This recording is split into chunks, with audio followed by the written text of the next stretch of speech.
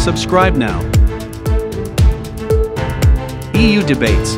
Now, the TPI is obviously an instrument that will help us deliver on our mandate of price stability, bringing inflation in the medium term back to 2%.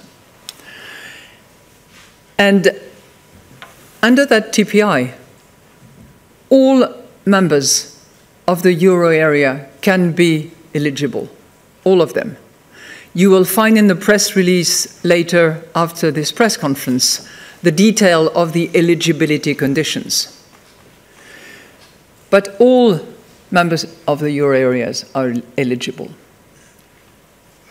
The Governing Council, in its discretion, in its assessment, will determine, on the basis of the eligibility criteria, on the basis of the indicators that will signal or not unwarranted, disorderly market dynamics, whether or not a country is eligible and whether it activates the TPI.